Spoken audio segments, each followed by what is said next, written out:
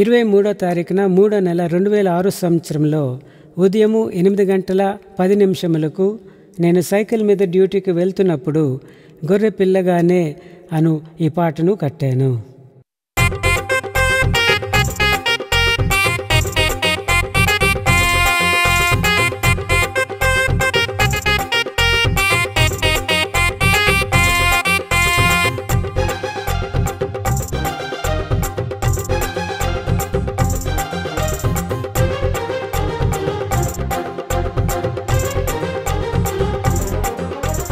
పిల్లగానే యేసు ఉన్న వేళలో, గొర్రె పిల్లగానే యేసు ఉన్న వేళలో మారు మనసు పొంది రక్షింపబడము ఈ దినమే.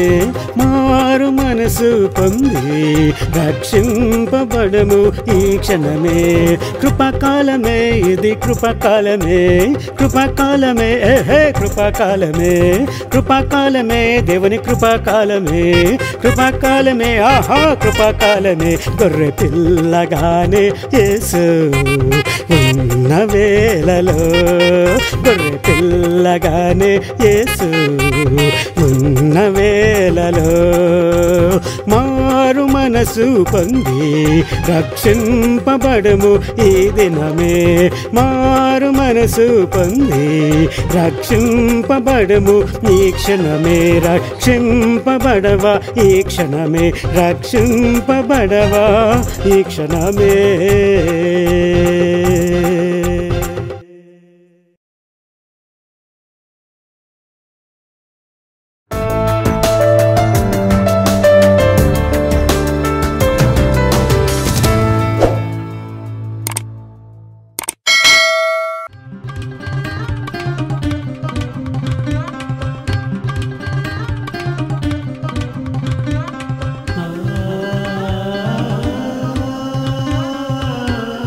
Name of our Lord and Savior Jesus Christ. అతి ప్రభువైన యేసుక్రీస్తు అతి మధురమైన యేసుక్రీస్తు నామములో మీ అందరికి కూడా వందనాలు చెల్లిస్తున్నాను. He is man, his name is Jesus. ఆయన ఒక మానవుడు, ఆయన పేరు యేసు. The meaning of it is he who saves his people from their sins. అయితే యేసు అంటే రక్షకుడు, తన ప్రజలని రక్షించుకుంటానికి వచ్చాడు. And Christ means the anointed. క్రీస్తు అంటే అభిషిక్తుడు.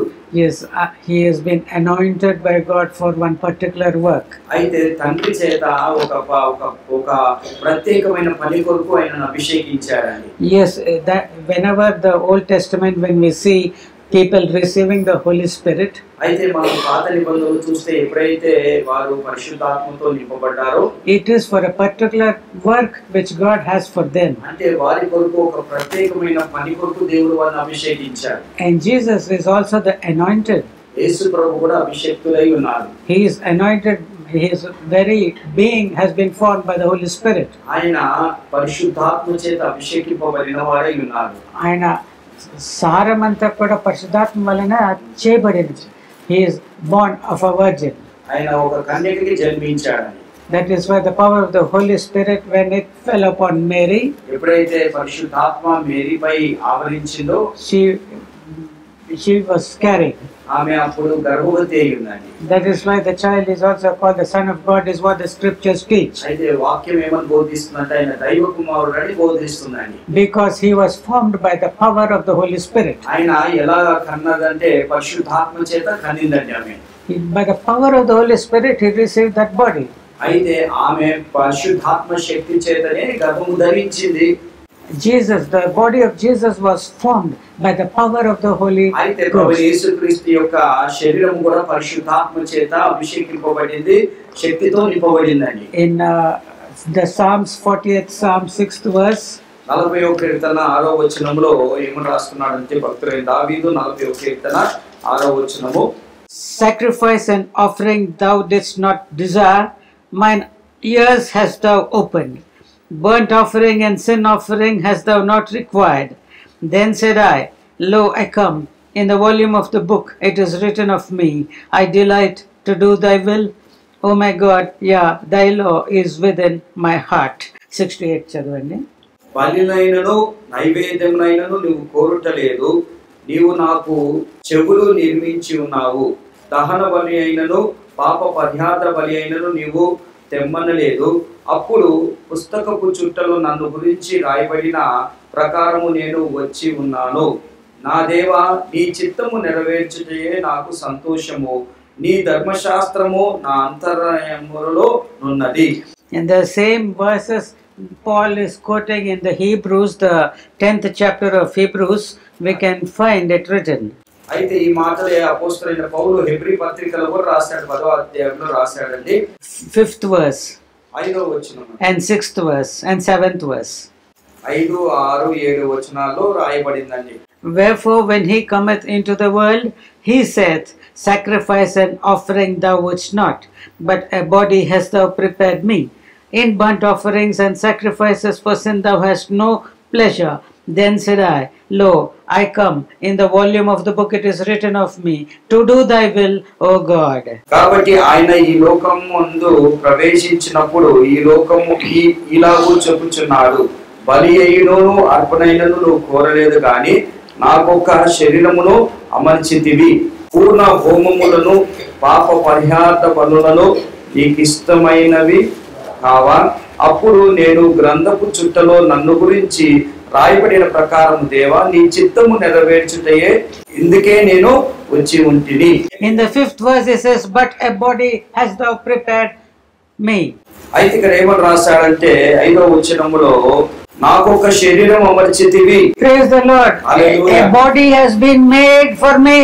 ఏమంటున్నాడంటే నాకు ఒక శరీరము అమర్చితివి. This is what Jesus has understood. ఇది యేసు ప్రభు అర్థం చేసుకున్నారని. The body in which he is dwelling. అయితే ఏ శరీరంలో అయితే నివసిస్తున్నాడో He knew that the body has been made by God. అయితే ఆ శరీరాన్ని ఎవరు సృష్టించారంటే దేవుడైన యెహోవా. He knew that he was the son of the Virgin Mary. అయితే ఆయనకు తెలుసు, యేసు ప్రభు తెలుసు, ఆయన కన్యకి మరి అయిన కన్యక యొక్క కుమారుడని. From the womb he has made his hope in God. అయితే ఆయన గర్భంలో ఉన్నప్పుడు నుంచి ఆయన ఒక నిరీక్షణ కలిగి ఉన్నారు. That is given in Psalm 22.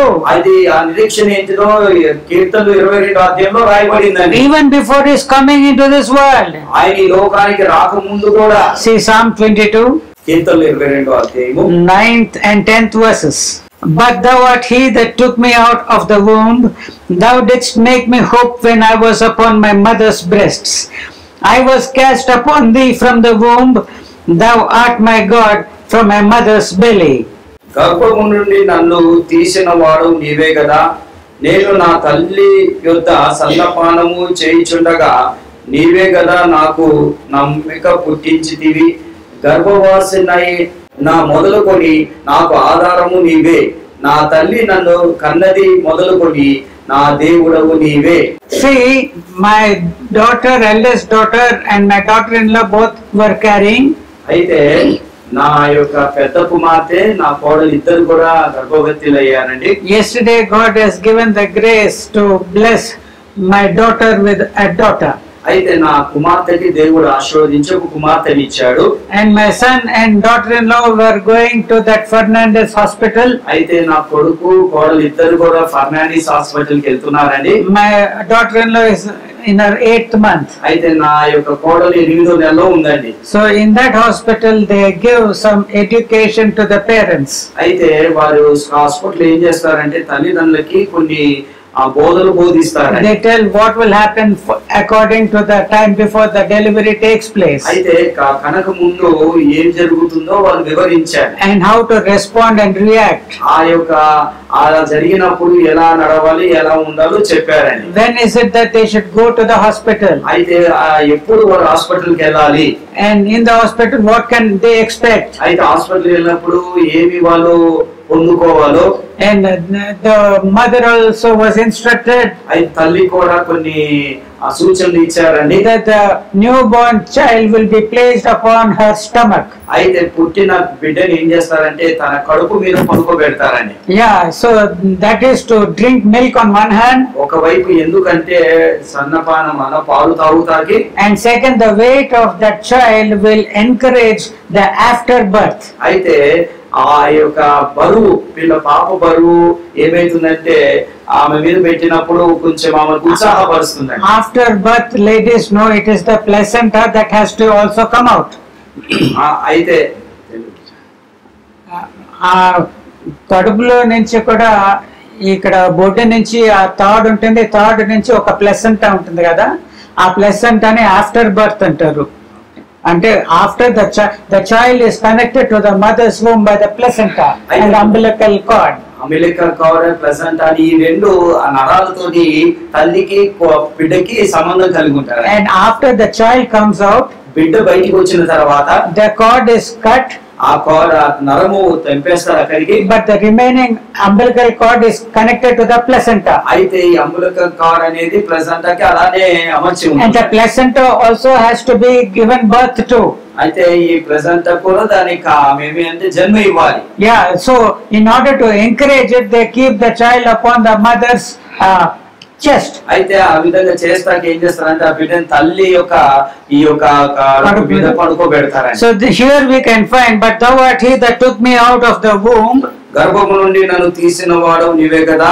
thou didst make me hope when I was upon my mother's breasts. అయితే నేను నా తల్లి యొద్ద సన్నపానము చేయుచుండగా నీవే కదా నాకు నమ్మిక పుట్టించితివి. When Jesus was lying upon the stomach and abdomen of Mary, అయితే ఎప్పుడైతే యేసు ప్రభు కూడా తల్లి యొక్క సన్నపానములు చేయుచుండగా కడుపు మీద ఉన్నప్పుడు he knows that he has got a hope. అయితే ఆయనకు ఒక నిరీక్షణ ఉన్నది. In the 10th verse it is written, I was cast upon thee from the womb. అయితే గర్భవాసినై ఉన్న మొదలుకొని నాకు ఆధారం నీవే.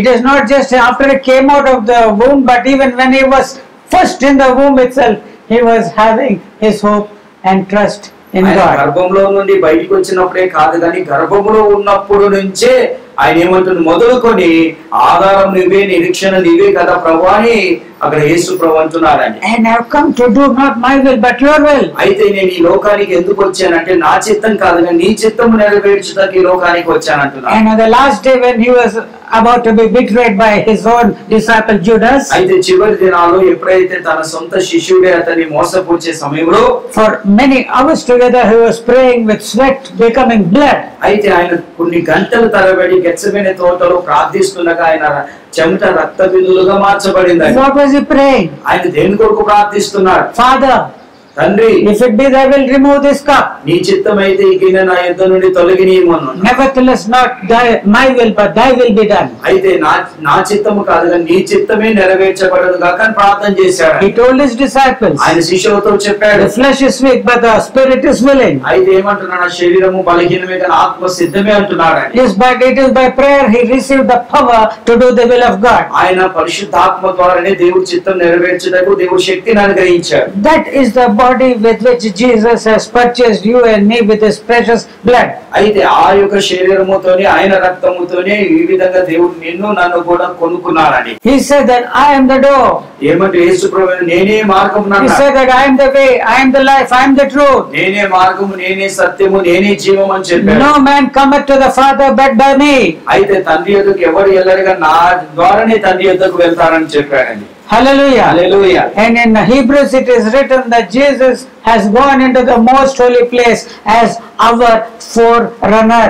అయితే యేసు ప్రభు మన యొక్క అతి పరిశుద్ధ స్థలములోకి మన కొరకు ఆయన వెళ్ళినట్టుగా రాయబడిందండి. మొట్టమొదటిగా వెళ్ళిన ఒక వ్యక్తిగా.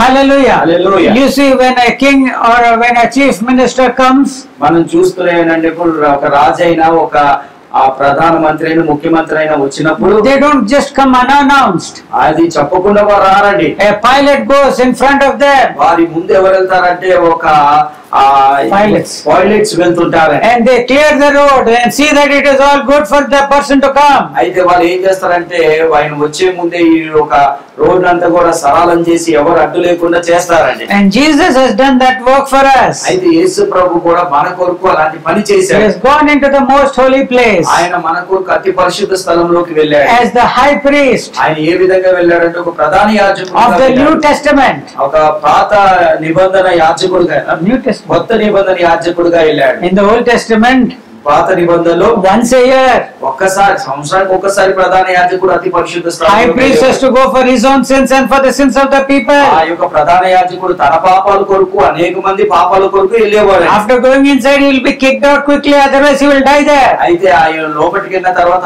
చాలా త్వరగా బయటికి రావాలి, లేకపోతే అతన్ని వెలగొట్టేస్తుంది. All the people had to only stand in the courts outside only. అయితే వారందరూ కూడా ప్రజలందరూ కూడా పరిశుద్ధ స్థలం బయటనే ఉండాల్సి వస్తుంది. In the book of Luke, the very first chapter, we find that Zacharias the priest was going and doing the offerings of the incense. అయితే మనము చూస్తున్నాం లూకా సువార్త మొదటి అధ్యాయంలో అక్కడ జకరియా వెళ్లి ప్రతి దినము కూడా ఆయన పరిశుద్ధ స్థలములో దేవుడికి ధూప నైవేద్యములు అర్పిస్తున్నాడు. He did not even go to the most holy place. అతను అతి పరిశుద్ధ స్థలములో కూడా వెళ్ళలేదండి. Because that's when once in a year. అతి పరిశుద్ధ స్థలంలోకి ఎప్పుడు వెళ్ళాలి? సంవత్సరానికి ఒకసారి మాత్రం వెళ్ళాలి. But what about the people?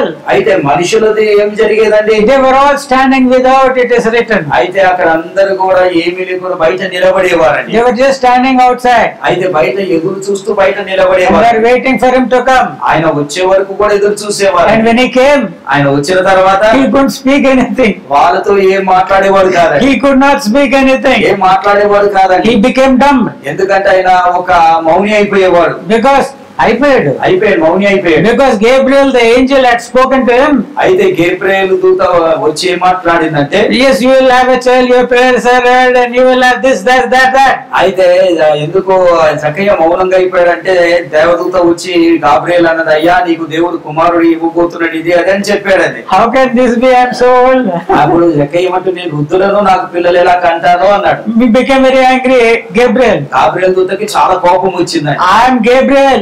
నేను దేవుడి సన్నిధి నుంచి వచ్చిన Gabriel. I am standing in the presence of God. నేను దేవుడి సన్నిధిలో నిలబడి నుంచి అక్కడి నుంచి వచ్చిన దేవదూత. You fellow, you cannot even come to the presence of God. నువ్వు కనీసము అతి పరిశుద్ధ స్థలంలోకి వచ్చే యోగ్యత నీకు లేదు. You are standing outside in the holy place. ఆ యొక్క పరిశుద్ధ స్థలంలో బయటనే ఉన్నావు నువ్వు. And how dare you do not receive the message which God has sent to you? దేవుడు ఏదైతే వర్తమానం పంపించారో దాన్ని నువ్వు ఎందుకు అంగీకరిస్తలేవని జకయ్యని అడిగిందండి. Till my words are fulfilled, ఈ మాటలు నెరవేరే వరకు కూడా you will be dumb. నువ్వేమైపోతావు అంటే జకయ్య, నువ్వు మాట్లాడేవాడు అయిపోతావని చెప్పాడని. So this is the blessing which high priest will give to you and me. అయితే మనకి ఆ ప్రధాన యాజకుడు ఇలాంటి ఆశీర్వాదాలు ఇస్తాడు. They cannot talk. వాళ్ళు మాట్లాడలేరు. If they talk evil only. వాళ్ళు మాట్లాడితే అని చెడు మాట్లాడేవారు. All Old Testament priests, you can say, they can do nothing for you, neither for themselves. అయితే ఆ పాత నిబంధన యాజకులు తమ కొరకు ప్రజల కొరకు ఏం చేసేవారు కాదండి. They cannot. ఏం చేయలేరు. That is what the scriptures teach. అయ్యే బైబిల్ గ్రంథం అదే మనకు బోధిస్తుంది. By the law no man can be justified. అయితే ధర్మశాస్త్రం ద్వారా ఎవరు కూడా నీతిమంతులుగా తీర్చబడలేరు. The old covenant is something that is fading and going away. అయితే ఈ యొక్క పాత నిబంధన ఏంటిదంటే ఒక ఛాయ లాంటిదండి, వెళ్ళిపోతుంది అది. And the new covenant is the covenant of life. అయితే ఈ యొక్క కొత్త నిబంధన ఏంటిదంటే జీవంతో కూడిన నిబంధన. And the priest for this is Jesus the Christ. అయితే కొత్త నిబంధనకి ప్రధాన యాజకుడు ఎవరంటే ప్రభువైన యేసుక్రీస్తు అయ్యున్నాడు. And he has gone there to the heavens to the Father. అయితే ఆయన తండ్రి యొద్దకు, పరలోకంలో ఉన్న తండ్రి యొద్దకు వెళ్ళాడు. And is calling every one of us to come to the Father. అయితే అందరిని కూడా తండ్రి యొద్దకు రమ్మని పిలుస్తున్నాడు. This is the blessing of the New Testament. అయితే ఈ యొక్క కొత్త నిబంధన యొక్క ఆశీర్వాదం ఇదండి. Jesus and the Holy Spirit cannot be looked apart separately. అయితే యేసు ప్రభు పరిశుద్ధాత్మని వేరే విధంగా మనము రెండు విధాలుగా చూడలేమండి. The testimony which John the Baptist gave concerning Jesus. అయితే భక్తుడైన బాప్తిజం ఇచ్చే యోహాను యేసు ప్రభు గురించి సాక్ష్యం ఇచ్చాడని. It is as a lamb of God, okay. ఆయన ఒక గొర్రెపిల్లై ఉన్నాడు, మంచిదే. But the prophecy before he even came before the eyes of John, what was it? అయితే యోహాను ముందుకు రాకపోయినప్పుడు ఇంకా రాలేదు, దాని ఆయన ప్రవచనం ఏమైంది? What did he say? ఏమన్నాడండి యోహాను? There is one who standeth among you. అయితే మీ మధ్యలో ఒక వ్యక్తి నిలబడబోతున్నాడు, whom you do not know. ఆయనను మీరు ఎరగరు. But to make him known, am I being sent. ఆయనని తెలిసేలాగా, ఆయనని చెప్పేలాగా దేవుడు నన్ను పంపించారు. He is greater than me. నాకన్నా గొప్పవాడు అతను. I am not worthy even to unloose the sachet of his footwear. అయితే కనీసం ఆయన చెప్పులను ఎత్తుకున్నంత పాత్రను కూడా కాదు నేను అంటున్నా. I baptize you with the waters, నేను నీటితో బాప్టిజం ఇస్తాను, but he shall baptize you with fire and the Holy Ghost. అయితే నీకు అతను మాత్రము పరిశుద్ధాత్మతోనూ అగ్నితో బాప్టిజం ఇస్తారని చెప్పాడు. This is the work of Jesus Christ. ఇది ప్రభువైన యేసుక్రీస్తు యొక్క పని అయి ఉన్నది. The anointing of the oil was required for everyone to do the ministry of God. అయితే ఇక్కడ ఉన్న ప్రతి వారి కూడా తైలాభిషేకం అనేది సేవ చేస్తాకి తైలాభిషేకం అనేది కావాలి. We find in the Old Testament that the priests who were anointed, they just couldn't go and do the ministry directly. అయితే పాత నిబంధనలు చూస్తే తైలముతో అభిషేకింపబడిన వారు వెళ్ళి ఎక్కడంటే అక్కడికి వెళ్ళి సేవ చేసేవారు కాదు, చేస్తారు. After the construction of the tabernacle for 8 days, every day Aaron and his children were sanctified. అయితే అక్కడ ఆ యొక్క 8 దినాలు కట్టబడిన ఆ యొక్క మందసం దగ్గర అహరోను వారి కుమారులు వెళ్ళి వారు అక్కడ పవిత్రపరచబడి అక్కడికి వెళ్ళేవారండి. And Moses anointed the high priest Aaron. అయితే మోషే ఏం చేశారంటే అహరోని ప్రధాన యాజకుడిగా అభిషేకించారు. From the head to his garment soles, everything the oil was flowing. అయితే ఆయన తల నడినెత్తి మొడకుని అరికాలు వరకు కూడా నూనె ఆ తైలం ఏమైతుందంటే పొర్లి పడుతుందండి. And he also anointed the children of Aaron. అయితే అహరోను యొక్క బిడ్డల్ని కూడా అభిషేకించాడు. So this is the anointing. ఇది అభిషేకం అండి. It is just not an anointing alone. ఇది అభిషేకం మాత్రమే కాదండి. It is a new birth. ఇదేంటంటే అభిషేకం అనగా ఒక నూతన జన్మ. You are being born again, not only of waters but of the Spirit. అయితే నువ్వు కేవలము ఇది నీటితో నువ్వు జన్మించలేదు కానీ పరిశుద్ధాత్మతో నువ్వు జన్మించావని. You are born of God. అయితే నువ్వు దేవుని చేత జన్మింపబడ్డావు. For as many as have believed him, to them gave he the power to become the sons of God. అయితే ఎందరైతే ప్రభువుని అంగీకరిస్తారో వారందరూ కూడా కుమారులగుటకు దేవుడు అధికారం ఇచ్చాడు. Born not of flesh, not of the will of man, but of God. అయితే శరీర రీతిగా ఆ తర్వాత మనిషి ప్రకారంగా కాకుండా దేవుని యొక్క చిత్త ప్రకారంగా ఆత్మ రూపంలో వారు జన్మించారు. It is the will of God that the Holy Spirit live in you. అయితే దేవుడి చిత్తం ఏంటిదంటే పరిశుద్ధాత్మ మీలో ఉండాలి. Hallelujah. Hallelujah. Hallelujah. Hallelujah. Hallelujah. Hallelujah. That is the blessing of Jesus. అది ప్రభువైన యేసుక్రీస్తు యొక్క ఆశీర్వాదం అయి ఉన్నది. Jesus just didn't die on the cross just to forgive your sins and leave you alone. అయితే యేసు ప్రభు ఎందుకు అంటే కేవలం ఏదో నీ పాపాలు క్షమించి దాని కొరకే మరణించారని కాదండి. But it is a preparation for the greater blessing. అయితే ఆయన ఇంకా అత్యధికమైన ఆశీర్వాదం కొరకు మిమ్మల్ని సిద్ధపరిచాడు. To make you the temple of the Holy Spirit. అయితే మిమ్మల్ని దేవుని ఆలయముగా మారుస్తాకండి. Hallelujah. Hallelujah. Hallelujah. Hallelujah. And when the Holy Spirit indwells you, ఎప్పుడైతే పరిశుద్ధాత్మ చేత నింపబడతావో you will have the power to live as the son of God and as a child of God. అయితే నువ్వు దేవుడి దైవ కుమారుడుగా దైవం లాగా జీవిస్తాకి దేవుడు కృప చూపిస్తాడని. Hallelujah. Hallelujah. In the Old Testament, పాత నిబంధనలో these laws were written on the tables of stone. అయితే ఈ యొక్క ఆజ్ఞలన్నీ కూడా పలక మీద రాయబడ్డాయండి. But according to the New Testament, which God made that he will make, అయితే కొత్త నిబంధనలు ఆయన చేసిన నిబంధన ఏంటంటే he said that I will put my thoughts in their minds. అయితే నా ఆలోచనలు వాళ్ళ మనసులో వాళ్ళ తలంపులో పెడతానని చెప్పాడు. I will put my thoughts in their minds. అయితే నా తలంపులు వారి మనసులో పెడతాను.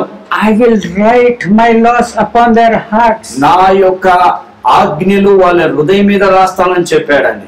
Everyone will know who I am. అందరూ కూడా నేను ఎవరో తెలుసుకుంటారని చెప్పారు. No one need to teach another, know the Lord, know the Lord, for everyone shall know who I am. అయితే అందరూ నువ్వు దేవుని తెలుసుకొని అవసరం లేదండి అని చెప్పే అవసరం లేదు. వారిలోనే ఉండి నేను వారికి తెలియజేస్తానని చెప్పాడండి. In the book of the Hebrews, హెబ్రీయులకు రాసిన పత్రికలో the 8th chapter, 8వ అధ్యాయము 10th verse and 11th verse. 10వ వచనం 11వ వచనం. For this is the covenant that I will make with the house of Israel after those days, said the Lord. I will put my laws into their mind and write them in their hearts. And I will be to them a God, and they shall be to me a people. And they shall not teach every man his neighbor and every man his brother, saying, Know the Lord, for all shall know me, from the least to the greatest. ఆ దినములో తర్వాత Israel ఇంటి వారితో నేను చేయబోవు నిబంధన ఏదనగా, వారి మనసులో నా ధర్మ విధులను ఉంచెదను, వారి హృదయముల మీద వాటిని రాయదను. నేను వారికి దేవుడనై ఉందును, వారు నాకు ప్రజలై ఉందురు.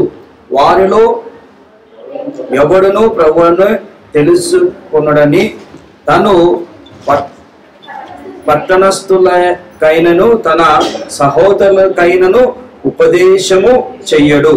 వారిలో చిన్నవాళ్ళు మొదలుకొని పెద్దవాళ్ళు వరకు అందరూ నన్ను తెలుసుకుందురు. Please understand this. ఇది దయచేసి మీరు అర్థం చేసుకోండి. David was able to say in his last days that the Spirit of the Lord spoke by me. అయితే దావీదు తన చివరి దినాల్లో ఏమన్నాడంటే, దేవుడు ఆత్మ నాతో మాట్లాడింది, and his word was on my tongue. ఆయన మాటలు నా పెదవుల మీద ఉన్నవి. He spoke by the Holy Spirit. ఆయన పరిశుద్ధాత్మతో నింపబడి మాట్లాడాడని. And how can you speak? ఎలా మాట్లాడగలుగుతావు? Unless inside there is knowledge of what you are going to speak. అయితే నీకు ఏ విషయంలో అయినా జ్ఞానం ఉంటే అదే కదా నువ్వు మాట్లాడగలుగుతావు. Nearly till 7:30 I did not know what I have to speak. అయితే ఈ రోజు ఉదయకాలం 7:30 వరకు కూడా నేను ఏం మాట్లాడాలో నాకు అర్థం కాదు. And I was getting all what is it, frustrated or something like disturbed. అయితే నేను ఎలా అయిపోయినంటే చాలా అంటే కొంచెం కన్ఫ్యూజ్ అయిపోయి ఫ్రస్ట్రేషన్ not 100%, 100% అలా లేదు కానీ little, కొంచెం, I mean I can say 50%. ఒక 50% అండి. What I mean, coming here, standing here, what am I going to tell? అయితే ఇక్కడ వచ్చి నిలబడి నేను ఏం చెప్పాలి? And then like a small thought struck me. అయితే ఒక చిన్న ఆలోచన నన్ను పనిచేసిందండి. Last week or so I think I was in the same dilemma. అయితే గత 2 వారాల క్రితం కూడా ఇలాంటి పరిస్థితిలో నేను ఉన్నాను. I had prepared some message, ఒక వర్తమానం సిద్ధపరిచాను, but the Spirit was not leading me into the depths of it. అయితే కానీ ఆత్మ మాత్రము ఆ యొక్క లోతుల్లోకి నన్ను నడిపించలేదండి. I didn't know what to do. నేను ఏం చేయాలో నాకు అర్థం కాలేదు. Then just before coming here, నేను ఇక్కడికి రాకముందు, then the 4 lights which sermon which was preached last week, అయితే గత వారం 4 వాక్యాల విషయాలు నేను అవి బోధించినప్పుడు I felt that the Lord was inspiring me to talk on those. ఆ 4 ఆ మాటల మీద మళ్ళీ దేవుడు మాట్లాడమని నన్ను ప్రోత్సహించాడు. So what I had prepared I had not delivered last week. నేను ఏదైతే బోధించాలనుకుని సిద్ధపరిచి వచ్చాను, గత వారం అది బోధించలేకపోయాను. So today I thought, నేను ఈ రోజు అనుకున్నాను, okay, there is one message which I have recorded last week but which I did not deliver. అయితే గత వారం నేను ఒక మా సందేశాన్ని సిద్ధపరిచాను, అది బోధించలేదు కదా, సరే బోధిద్దాంలే. This is just 20 minutes back before 8 o'clock I'm telling you. అయితే ఇది ఒక 20 నిమిషాల క్రితమేనండి. And so I prepared, I went those verses, ఆ మాటలను కూడా చదువుకున్నాను, and tried to understand what is it, అవన్నీ కూడా ఏంటి అర్థం చేసుకున్నాను, and to tell here in the church. అయితే ఈ సంఘానికి చెప్తాకి దేవుడు కృప చూపెట్టాడు. But actually I haven't gone into those verses still. అసలు ఆ మాటలోకి ఇంకా ఏదైతే చెప్పాలనుకుంటే దాంట్లోకి వెళ్ళలేదండి. Just when I'm opening the mouth, the scriptures are flowing. అయితే నేను నోరు తెరుస్తున్నాను, దేవుడు వాక్యం బయటకు వస్తుంది. Why? Because I'm meditating on these verses. అయితే ఎందుకంటే ఈ వాక్యాల మీద నేను చాలా విధాలుగా నేను సిద్ధపడుతున్నాను. Who is doing all these works? ఈ పనులన్నీ కూడా ఎవరు చేస్తున్నారు? Who is put it in my heart? ఎవరు ఆ మాట నాలో పెట్టారు? Who is put it in my mind? నా తలంపులో మాటలు ఎవరు పెట్టారు? And now who is bring it out in my tongue? అయితే ఇప్పుడు ఆ మాటలు నా నోటి నుండి బయటికి ఎవరు తీసుకొస్తున్నారండి? It is the Holy Spirit. పరిశుద్ధాత్మ. See, so far these verses which I have been doing, it is things which I have been meditating previously. It's not for this message. అయితే ఈ రోజు వర్తమానం కాదండి, నేను ఎప్పుడో ఒకసారి these are the times in which I am meditating on this. వీటి మీద నేను కొన్ని మెడిటేషన్ చేస్తున్నానండి, ధ్యానిస్తున్నాను. So this is the work of God. In your life also it has to be like that. అయితే నా జీవితంలో ఎలా జరిగి మీ జీవితంలో కూడా అలానే జరగాలని దేవుడు ఆత్మ కోరుతున్నాడు. Actually when I was feeling frustrated, నేను ఎప్పుడైతే కొంచెము అంటే కొంచెం కోపంగా ఉన్నానో, no, frustrated అంటే చిరాకి, ఇక్కడ why to stand there not knowing what to talk and just telling of something. ఏదో చెప్పేసి వెళ్ళిపోలా అన్నట్టుగా కొంచెం నాకు I actually thought like this. ఈ విధంగా నేను అనుకున్నాను, I'm not going to preach anymore. ఈ రోజు ఏం బోధించను నేను. You people, you have to get up and you have to teach. మీరందరూ లేచి నిలబడి మీరు బోధించాలి. How long should I go on telling? ఎప్పుడు ఎంతకాలం నేను బోధించాలి? It is time for you to also to start speaking the word of God. మీరు కూడా నిలబడి దేవుడి వాక్యం బోధించే సమయం వచ్చేసిందండి.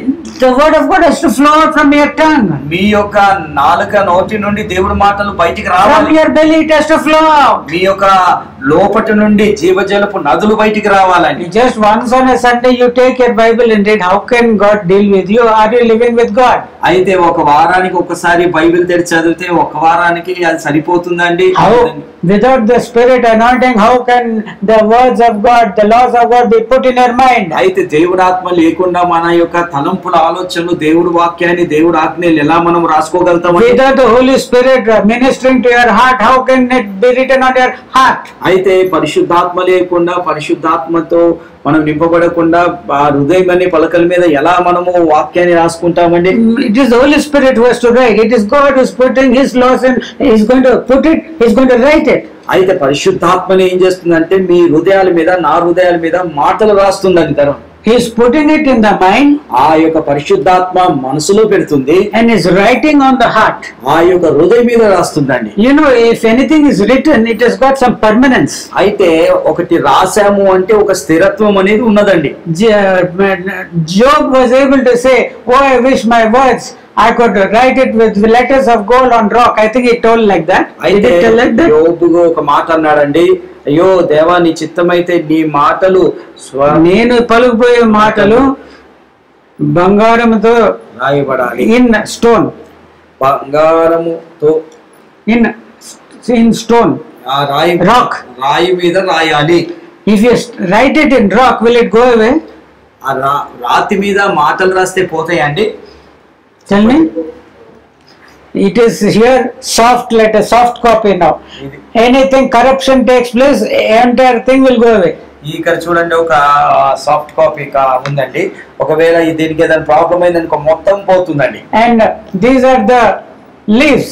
అయితే ఈ పేపర్లో అండి. If it is, that is why it is said, flower falleth, the leaf fadeth, but the word of God abideth forever. అయితే పేతురు రాసిన పత్రికలో ఉంది కదండి, First Peter, first chapter, last verses. సర్వ శరీరులు గడ్డిని పోలిన వారై వారు అందమంతయు గడ్డి పువ్వులే ఉన్నది. గడ్డి ఎండిపోవును, దాని పువ్వు రాలిపోను, అయితే ప్రభు వాక్యము ఎల్లప్పుడూ నిలిచెను. మీకు ప్రకటింపబడిన సువార్తని ఈ వాక్యము. The grass withereth. గడ్డి ఎండిపోతుంది. The word of God was written on leaves, on papyrus. అయితే దేవుడి వాక్యం ఆ రోజులో ఆ యొక్క దేని మీద అంటే ఆకుల మీద రాశారండి. And the leaf will fade away. ఆ యొక్క ఈ ఆకు ఎండిపోతుందండి. So before it fades away, ఆ ఎండిపోయే సమయానికి there are a group of people called the scribes. అయితే ఆ రోజులో శాస్త్రులు ఉండేవాళ్ళు. వాళ్ళు ఏం చేసేవాళ్ళంటే their only work day and night is to write the scriptures. అయితే రాత్రి పగలు వారు శాస్త్రుల పని ఏంటిదంటే ఆ ఎండిపోతున్న ఆ ఆకు మీద వాక్యాలు మళ్ళీ తిరిగి రాయాలని. Why? Before this fades away, you got a fresh copy. అయితే ఇది ఎండిపోయేక ముందు వీళ్ళు ఇంకొక ఫ్రెష్ కాపీని వాళ్ళు రాసేవాళ్ళని. We got hard discs nowadays. అయితే ఇప్పుడు మనకు హార్డ్ డిస్క్లు ఉన్నాయి కంప్యూటర్ లో, on which you can store all the data. మన యొక్క డేటా అంతా, మన యొక్క రాసిన అంతా కూడా దాంట్లో మనము. But after 3 or 4 years the drives will fail.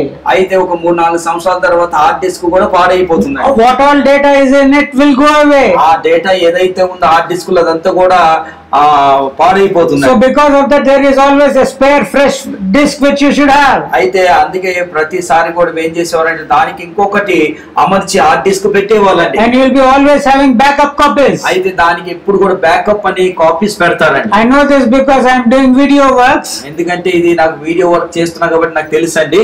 Once in 3 years what all work is there, if it goes away it is all my work is lost. అయితే ఒక 3 సంవత్సరాలు కష్టపడ్డ పడంతా కూడా ఒకవేళ డిలీట్ అయిపోయినా వైరస్ వచ్చినా So that's why I always keep backup copies. అయితే నేను బ్యాకప్ కాపీ పెడతానని ఇంకో డిస్క్ లో. And if the original drive fails, ఒకవేళ ఒరిజినల్ డ్రైవ్ డాట్ డిస్క్ పాడైపోతే I'll have to buy a new drive and keep it there. అయితే ఇంకొక కొత్త డ్రైవ్ తీసుకొచ్చి ఆ డిస్క్ పెట్టాలి అక్కడ. And I'll transfer the files from the backup copy to the new drive. ఈ బ్యాకప్ కాపీస్ ఏం చేస్తానని కొత్త దాంట్లోకి నేను కాపీ చేస్తానని. So this great work which is taking place, ఈ యొక్క గొప్ప పని జరుగుతుంది కాబట్టి these scriptures which are here in us, ఈ యొక్క గ్రంథములో రాయబడిన ఈ మాటలు, the word of God, దేవుడి మాటలు, the laws of God, దేవుడి ఆజ్ఞలు, they are put into the minds of believers. అయితే దేవుడు ఏం చేస్తున్నాడంటే విశ్వాసుల యొక్క మనసులో పెడుతున్నాడండి. And second thing, he is writing it upon the hearts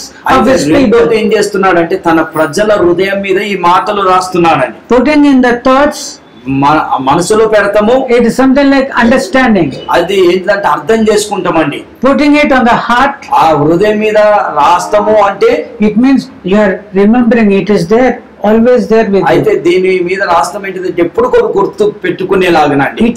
It is in your heart. ఇది నీ హృదయం మీద ఉన్నదండి. It is totally written, so whenever there is need, the Holy Spirit will take it out and teach it to you. అయితే ఎప్పుడైతే నీ హృదయం మీద ఉంది కాబట్టి ఎప్పుడైతే అవసరం ఉంటుందో పరిశుద్ధాత్మ ఏం చేస్తుందంటే అది తీసి నీకు వివరిస్తుంది, నువ్వు బోధించగలుగుతావండి. This blessed condition is required for every believer. అయితే ఇలాంటి ఆశీర్వాదకరమైన జీవితము ప్రతి క్రైస్తవుడికి కూడా కావాలి. That is the desire of God towards you.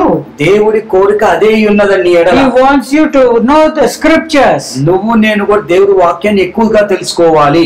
Jesus said that while God has opened his ears. అయితే యేసు ప్రభు ఏమంటున్నాడంటే తండ్రి నా యొక్క ఆ హృదయాన్ని చెవులను తెరిచాడు. That is why your ears have to be open to the scriptures. అందుకే మన వాక్యం బోధించినప్పుడు ఈ చెవులు తెరవబడాలని. And the Holy Spirit has to put the thoughts of God in your mind. అయితే పరిశుద్ధాత్మ ఏం చేయాలంటే ఆయన ఆలోచనలు తలంపులు నీ తలంపులు ఆలోచనలు పెట్టాలి. And the Holy Spirit will write the laws of God on the tables of your heart. అయితే పరిశుద్ధాత్మ ఏం చేస్తుందంటే నీ హృదయం అనే పలకల మీద ఆయన మాటలు రాస్తుందండి. It will not go away.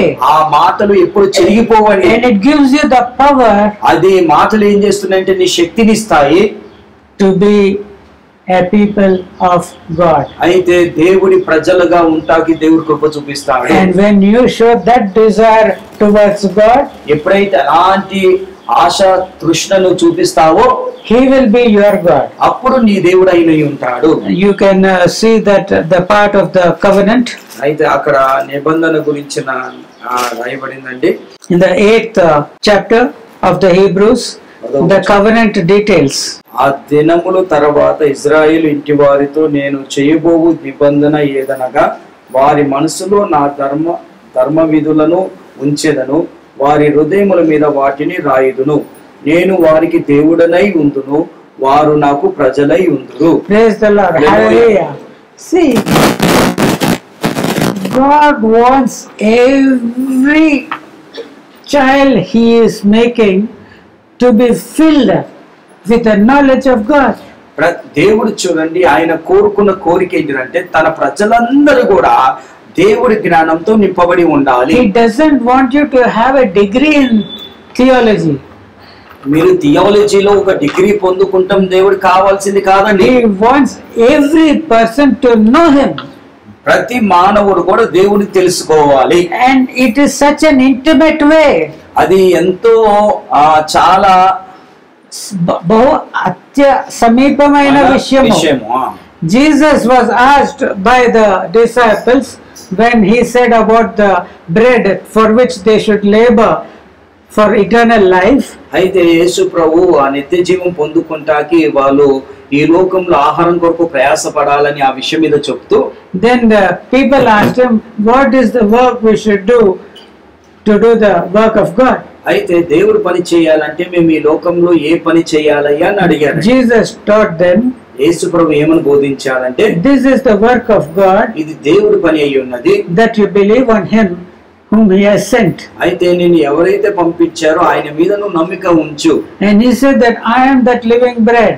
ఆయన ఏమన్నాడంటే నేనే ఆ జీవాహారమై ఉన్నానంటున్నాను. I have come down from heaven not to do my will but the will of him that sent me. అయితే నేను ఆ పరలోకం నుండి నా చిత్తం జరిగిస్తాకి రాలేదు కానీ తండ్రి చిత్తం నెరవేరుస్తాకి భూమి మీదకి వచ్చానని చెప్పాడు. He is full of the word of God. ఆయన యేసు ప్రభు తన హృదయం నిండా కూడా దేవుడి వాక్యంతో నింపబడి Just ఉన్నాడు. when he was 12 years old, he was asking questions which the most senior masters in theology could not even answer and understand. అయితే యేసు ప్రభు 12 సంవత్సరాలు ఉన్నప్పుడు అక్కడ ఉన్న పెద్ద పెద్ద జ్ఞానులు వారు ప్రవీణులై ఉన్నారు. అలాంటి వారు ఈ నేస్తున్న ప్రశ్నలకి జవాబు చెప్పలేకపోయారని. And towards the end of his ministry, when he was being questioned by his enemies, అయితే ఆయన యేసు ప్రభు యొక్క చివరి ఆ సేవ దినాల్లో ఆయన శత్రువులు అడుగుతున్న ప్రశ్నలు, when he was giving them answers, వారికి జవాబు ఇచ్చేటప్పుడు he closed the mouth of the Pharisees. అక్కడ ఉన్న పరిసయ్యుల యొక్క నోర్లు మూపించేశాడు. He closed the mouth of the Sadducees. అక్కడ సద్దుకైల యొక్క నోర్లను He మూపించేశాడు. closed the mouth of the lawyers. అక్కడ శాస్త్రుల యొక్క నోర్లను మూపించేశాడండి. They were afraid of asking questions to him. ఆయనను అడగాలి అంటేనే, ప్రశ్నలు అడగాలంటే భయపడిపోయారండి. They stopped asking questions. వాళ్ళు ప్రశ్నలు అడుగుతాం మానేశారండి. You should be able to grow to that level. ఆ యొక్క స్థితిలో ఎదుగుతాకి మీరు కూడా ప్రయాసపడాలి. Please don't deceive your Christian glory. మీరు దయచేసి మీ క్రైస్తత్వాన్ని, ఈ మహిమను మీరు మోసం చేసుకోకండి. Don't just deceive yourself into thinking that you are a Christian and you can escape the judgment of God. అయితే నువ్వు అనుకోవచ్చు, నేను క్రైస్తవుని, రేపు తీర్పు దినాన తీర్పుని నేను పొందుకోకుండా తీర్పుని తప్పించుకోగలుగుతానని అనుకోవద్దండి. Let us look into today's words. ఈ రోజు మాటల్లోకి మనం వెళ్దామండి. The verses for which I had prepared today. ఈ రోజు దేని కొరకైతే సిద్ధపడ్డానో, 2 Chronicles 36th chapter 14 to 16 verses. రెండో దినవృత్తాంతాలు 14 నుంచి 16 వరకు మనం చదువుకుందామండి. Moreover, all the chiefs of the priests and the people trespassed very greatly after all the abominations of the heathen, and they polluted the house of the Lord which he had hallowed in Jerusalem. And the Lord, the God of their fathers, sent to them by his messengers, rising up early and sending, because he had compassion on his people and on his dwelling place. But they mocked the messengers of God and despised his words and scoffed at his prophets, until the wrath of the Lord rose against his people till there was no remedy. అదేగాక యాజకులను, జనులను, అధిపతులగు వారు, అన్య జనులు పూజించు హేయమైన విగ్రహములను పెట్టుకొని బహుగా ద్రోహులై యెహోవా యెరూషలేములో పరిశుద్ధపరచని మందిరమును అపవిత్రపరిచిరి. వాళ్ళ పితరుల దేవుడు అయిన యెహోవా తన ఆ జనులందరినీ తన నివాస స్థలమునందున కటాక్షము గలవాడై వారి యొద్దకు తన దూతల ద్వారా వర్తమానము పంపించు వచ్చెను. ఆయన వెందడకనే లేచి పంపుచు వచ్చెను. వారు దేవుని దూతలను ఎగతాళి చేయుచు ఆయన వాక్యములను తృణీకరించుచు ఆయన ప్రవక్తలను హింసించుచు రాగా నివారింప శక్యము కాకుండా యెహోవా కోపము ఆయన జనుల మీదికి వచ్చెను. We find the end condition of the people who have received the Old Testament. అయితే ఇక్కడ పాత నిబంధన ధర్మశాస్త్రాన్ని పొందుకున్న వారి దినాలు చివరి దినాలు వచ్చాయి కాబట్టి, they have received the holy law, వారు పరిశుద్ధ ధర్మశాస్త్రాన్ని పొందుకున్నారు కానీ, and they knew what all sacrifices have to be made, వారు ఏమేమి బలులు అర్పించాలో వారికి తెలుసండి. but yet they polluted the very temple of God. అయితే వారికి అన్ని తెలిసి కూడా వారు దేవుడి యొక్క మందిరాన్ని అపవిత్రపరిచారు. the very first commandment they transgressed. అయితే మొదటి ఆజ్ఞని వారు అతిక్రమించేశారు. They kept many gods in their temples. అయితే ఆ దేవాలయములో అనేకమైన అన్య దేవతలను వారు పెట్టారండి. And they were worshipping them, they were serving them. అయితే అన్య దేవతలను వారు ఆరాధిస్తున్నారు, పూజిస్తున్నారు. But because God has a compassion on his people, అయితే దేవుడు ఆ ప్రజల మీద కటాక్షం ఉన్నది కనుక he was trying to set them right. అయితే వారందరినీ కూడా సరిచేయాలని Early in the morning the prophets are going there. అయితే ఉదయకాలం లేచి ప్రవక్తలు అక్కడికి వెళ్తున్నారండి. And they started shouting aloud the words of God, the message of God. అయితే వారు గట్టిగా కేకలు వేస్తూ దేవుడి వాక్యాన్ని ప్రకటిస్తున్నారండి. Don't say this temple, this temple. ఈ మందిరం దేవుని ఒక మందిరం చెప్పొద్దు. ఆ దేవుడి మందిరంగా మీరు చెప్పవద్దు. This will not save you. ఈ మందిరం మిమ్మల్ని రక్షించదు. Do righteousness. మీరు నీతి పనులు చేయండి. You rulers. ఆ అధిపతులారా, it is not enough for you to ride on white mules. అయితే మీరు అధిపతులారా ఈ యొక్క తెల్లటి లేకపోతే గుర్రాల మీదను రథాల మీదను no, you are coming like this, it's okay. మీరు గుర్రాల మీద రథాల మీద తెల్లటి వస్త్రాలు వేసుకొస్తున్నారు, మంచిదే. But do justice. కానీ నీతి పనులు చేయండి అయ్యా. If not you and this, everything will go away. కానీ మీదే కాదు సమస్తము నశించిపోతుందని చెప్పారండి. They were catching hold of Jeremiah, was giving these prophecies. ఈ ప్రవచనం చెప్తున్న యెరెమియా తాలు బాగా ఒత్తిడి చేసేశారు. They put him into a pit. అయితే వాళ్ళు ఏం చేశారంటే యెరెమియాని ఒక గట్టిలోకి తోసివేసేశారు, గోతులో పడేశారండి. They were refusing the words of God. దేవుడి మాటలు వాళ్ళు తృణీకరిస్తున్నారండి. And finally judgment came. అయితే చివరికి తీర్పు అనేది వచ్చిందండి. Nebuchadnezzar, the king of Babylon, put a siege around Jerusalem. అయితే నెబుకద్నెజర్ రాజు ఏం చేశారంటే యెరూషలేం చుట్టూ కూడా ముట్టడించేశారండి. And out of hunger the people ran away. అయితే ఆకలితో ఏం చేశారంటే ప్రజలందరూ పారిపోయారు. The king and all the soldiers they ran away by night. అయితే రాత్రి రాజు అక్కడ ఉన్న సైనికులందరూ పారిపోయారండి. Zedekiah the king was caught. అయితే సిద్కియా రాజుని పట్టుకున్నారండి. And they brought him to Jericho and for judgment by Nebuchadnezzar. అయితే నెబుకద్నెజర్ ముందుకి సిద్కియా రాజుని తీర్పు తీసుకొచ్చారండి. Zedekiah's sons were killed, stabbed before his eyes. అయితే ఈ సిద్కియా రాజు ఎదుటనే వాళ్ళ కుమారులందరినీ కూడా హతమార్చేశారండి.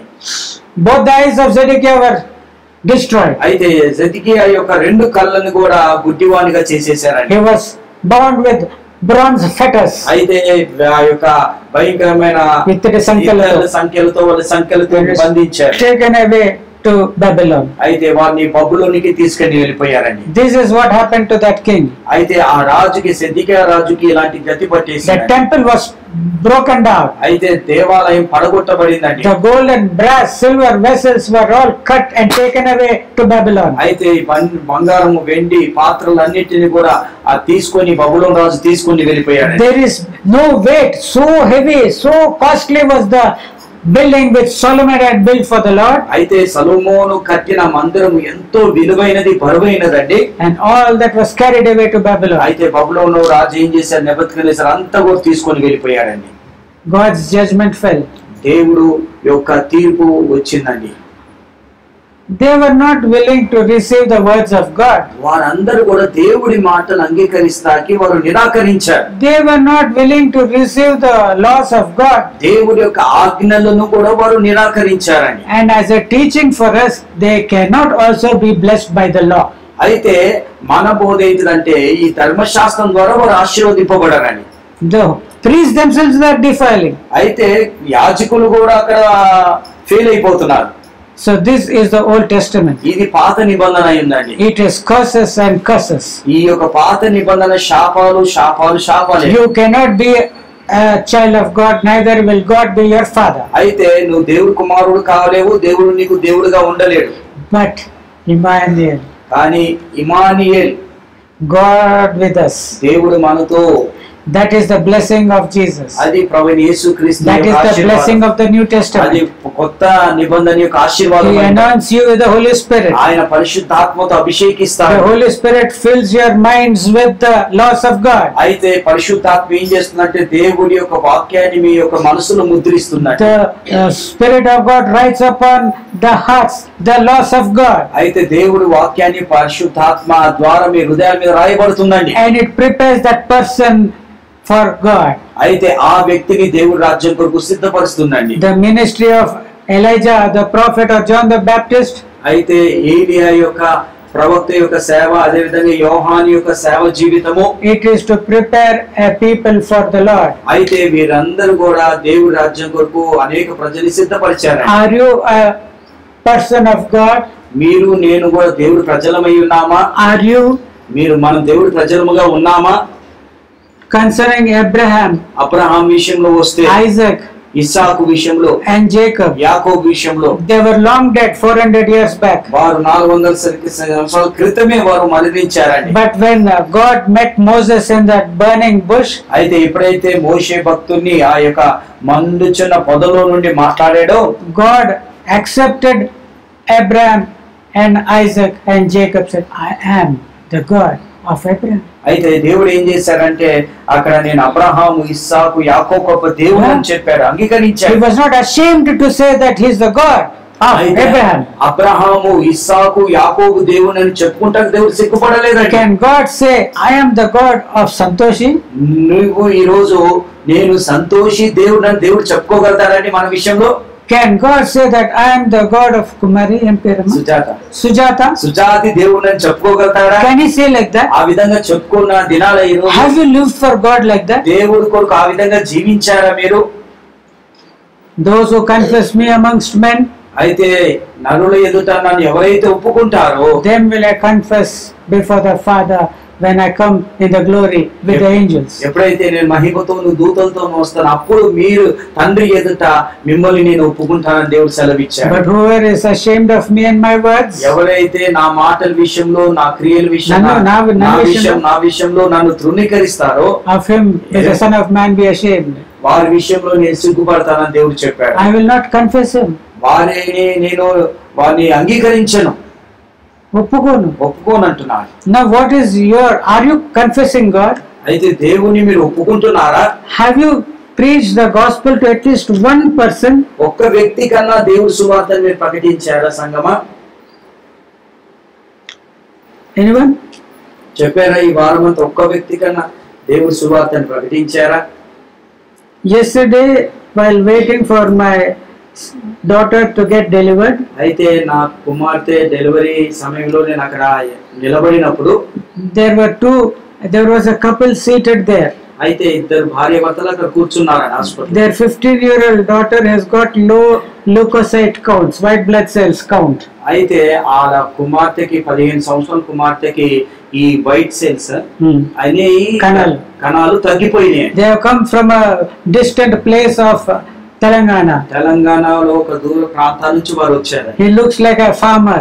ఆయన ఒక రైతులా కనిపిస్తున్నాడు. And very costly treatment is taking place for the past 3 days. అయితే 3 రోజుల నుంచి చాలా విలువైన వైద్యం వాళ్ళ కుమార్తెకు అందిస్తున్నాడు.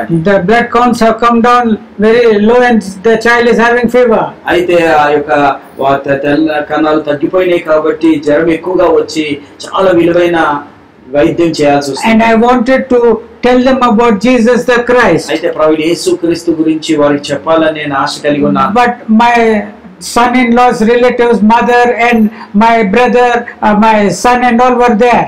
అయితే అక్కడ నా యొక్క ఎవరంటే అల్లుడి యొక్క బంధువులు, నా కుమారుడు అందరూ, most of them are unbelievers. అక్కడ చాలా మంది అవిశ్వాసులు ఉన్నారు. And I thought it was not the proper situation for me to tell about Jesus. అక్కడ ఒక సరైన పరిస్థితి నాకు కనబడలే చెప్తా యేసు ప్రభు గురించి. But inside me, కానీ హృదయంలో చెప్పాలి I wanted to tell them. అవి చెప్పాలనుకున్నాను. But strangely, కానీ విచిత్రంగా ఏంటిదంటే the daughter, the operation was finished, cesarean operation. నా కుమార్తెకి ఆపరేషన్ అయిపోయిందండి. My son-in-law went into that room. నాకు అల్లుడు లోపలికి వెళ్ళాడు. And they were given at that time only, it was a sudden admission also. అప్పుడే ఒక అడ్మిషన్ కూడా ఇచ్చారండి. They were given a room. వాళ్ళకి ఒక గది ఇచ్చారు. So everyone went away. అందరూ వెళ్ళిపోయారండి. My wife also was not there. నా భార్య కూడా లేదు అక్కడ. Nobody was there, just that couple. అయితే ఎవరు లేరు కానీ ఆ ఇద్దరు భార్య భర్తలు ఉన్నారండి. Just as the Samaritan woman and Jesus alone. అక్కడ సమరయ స్త్రీ యేసు ప్రభు ఒంటరిగా ఉన్నట్టు అలా ఉన్నారు. Nobody else was there. ఎవరు కూడా అక్కడ లేరండి. And I opened the mouth and told them about Jesus. వారికి దగ్గరికి వెళ్ళి నోరు విప్పి యేసు ప్రభు గురించి చెప్పాను. I told them how I got saved. నేను ఏ విధంగా రక్షింపబడ్డానో చెప్పాను. And I said that we will pray for your daughter. నీ కుమార్తె కొరకు నేను ప్రార్థన చేస్తానని చెప్పాను. And in the church let me also request prayer for them. అయితే సంఘంలో కూడా ప్రార్థన చేయమని చెప్పాను. I forgot the name of their daughter. వారి కుమార్తె పేరు మర్చిపోయాను. But I remember the problems that child is facing. ఆ యొక్క పాపకున్న బలహీనతలు ఏంటో నాకు తెలుసండి. Let us also pray for them in your daily prayers. వారి గురించి ప్రతిదినము కూడా ప్రార్థన చేయండి. But let us also మనం కూడా receive grace from God. దేవుని నుంచి కృప పొందుకుందాం. To be a light in the world. ఈ లోకానికి వెలుగై ఉందాము. Hallelujah. హల్లెలూయా.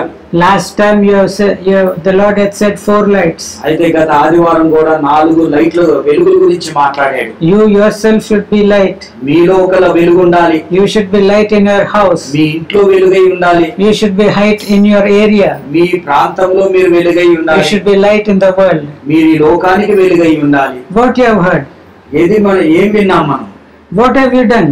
ఏం చేశాం మనం ఈ వారం అంతా? This week what did you do for the Lord? ఈ వారము ప్రభు కొరకు మనం ఏం చేశామని? If a day passes when I feel that I have not done the work of God, అయితే ఒక రోజు గతించిపోయిన తర్వాత అయ్యో నేను దేవుడి పని చేయలేదు అంటే, in any day, let us say any day, ఏ రోజైనా సరేనండి, my conscience has to tell me that I have done for the Lord. అయితే నా మనస్సాక్షి నాతో చెప్పాలి దేవుడి కొరకు నేను ఇది చేశాను. That I have lived for the Lord. నేను దేవుడి కొరకు ఇది ఈ విధంగా జీవించానని చెప్పాలి. And if my conscience tells me that I have not done anything for the Lord, ఒకవేళ నా మనస్సాక్షి నేను దేవుడి కొరకు ఏమీ చేయలేదు, I get deeply disturbed. నేను ఎంతో చాలా నేను ఇదైపోతాను, డిస్టర్బ్ అయిపోతాను. But 4 days ago also it happened like that. 4 రోజుల క్రితం ఆ విధంగా జరిగింది. From morning till night I did not know what I had done for the Lord. అయితే ఉదయం నుంచి సాయంత్రం వరకు ప్రభు కొరకు నేను ఏం చేశాను నాకు తెలియలేదు. I didn't know it. అలా తెలియలేదు. But I was greatly disturbed. I shared it with my wife also. నేను చాలా డిస్టర్బ్ అయిపోయి నా భార్యతో కూడా పంచుకున్నాను. I did not know why it happened like that day. ఆ విధంగా ఆ రోజు నాకు జరిగిందో తెలియదండి. But what about you? నీ గురించి ఏంటిది, నా గురించి ఏంటిదండి? What are you doing? ఏం చేస్తున్నాం ప్రభు కొరకు? Can you tell? See, one small thing I told yesterday. నిన్న ఒక్క చిన్న విషయం నేను చెప్పానండి. At least I was able by the grace of the Lord to be a light for 2 people. అయితే ఇద్దరికి నేను దేవుడు వెలుగుగా ఉంటాను, దేవుడు కృప చూపెట్టాడని. Are you not the light of the world? ఈ లోకానికి మీరు వెలుగులేరా? Then why are you not giving your light? మీరు ఎందుకు వెలిగిస్తలేరు? Why are you hiding your light? మీ వెలుగుని ఎందుకు దాచిపెడుతున్నారు? You are putting it under a bed or under not on a candlestick. మీరు మీ వెలుగుని కొంచెం మీద పెట్టకుండా మంచం కింద పెడుతున్నారండి.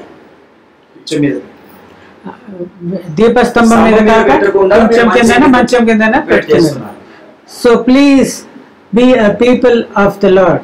అయితే దయచేసి దేవుడి ప్రజలుగా మీరు ఉండండి. You can only have it only if you receive the Holy Spirit. ఎప్పుడు మీరు దేవుడి ప్రజలై ఉంటారంటే ఎప్పుడైతే మీరు పరిశుద్ధాత్మని పొందుకుంటారో అప్పుడు మాత్రమే. Only when the Holy Spirit teaches you and puts the thoughts of God in your minds can you be a man and a people of God. అయితే ఎప్పుడైతే పరిశుద్ధాత్మ మీ తలంపులో మీ హృదయంలో మాటలు పెడుతుందో రాస్తుందో అప్పుడే మనం దేవుడి ప్రజలుగా ఉండగలుగుతామని. And he will write upon your hearts. ఆయన పరిశుద్ధాత్మను మన హృదయం మీద రాస్తాడు. When this takes place, ఎప్పుడైతే ఇది జరుగుతుందో you will want to be a man of God. అప్పుడు మీరు ఏ విధంగా అంటే నేను దేవుడి బిడ్డగా నేను ఉండాలి. I will live for God. నేను దేవుడి కొరకు జీవించాలి. And God also will live for you. దేవుడు మీ కొరకు జీవిస్తాడు. When I was desiring to tell them the word, నేను ఎప్పుడైతే వారికి చెప్పాలని కోరిక, మాటలు చెప్పాలని కోరిక నాకు ఉందో, God made the situation.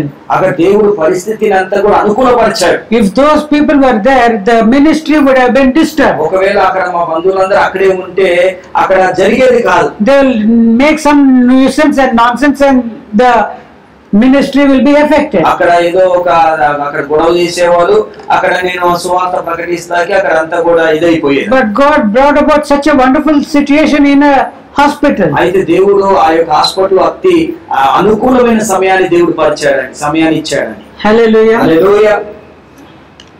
I think the time of the message is 1 hour. It is done. So we shall bring it to an end.